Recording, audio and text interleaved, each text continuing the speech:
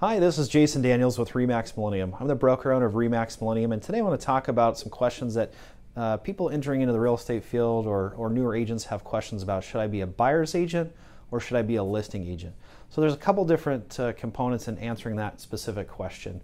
The first one is, do you want to be on a team or do you not want to be on a team? If you like the team structure, then it's very likely that you should either be a buyer's agent or a listing agent. And for example, the teams in our office, they usually start their new agents out as a buyer's agent to kind of cut their teeth, learn the business, get their hands dirty, and really get to know the business. And then a listing specialist or a listing agent becomes a promotion or a step up. There's a different skill set involved with that. So that's kind of the natural progression on that end.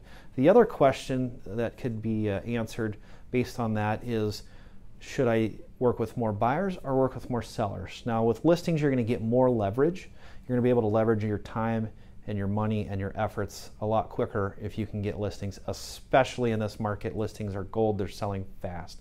So we can teach you strategies on how to do that, whether you want to join a team or whether you're an individual agent wanting to grow your business.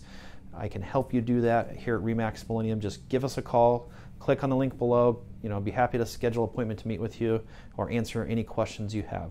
Thanks for watching the video, and we'll talk to you soon.